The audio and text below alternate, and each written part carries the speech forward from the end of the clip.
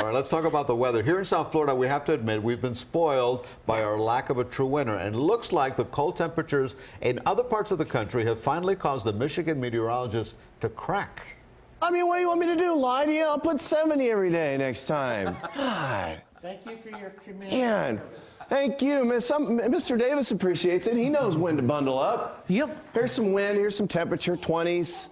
Feels like 19 or feels like 70. I don't know. 47, partly cloudy. Southwest breeze 10 to 15. Here's a 60. I don't know if that's good enough for you guys.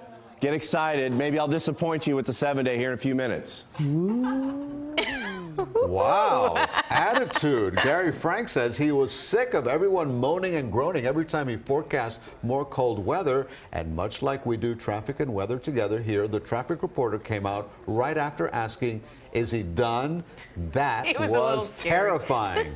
Boy, somebody needs a vacation. Yeah, come on down. We'll be right back.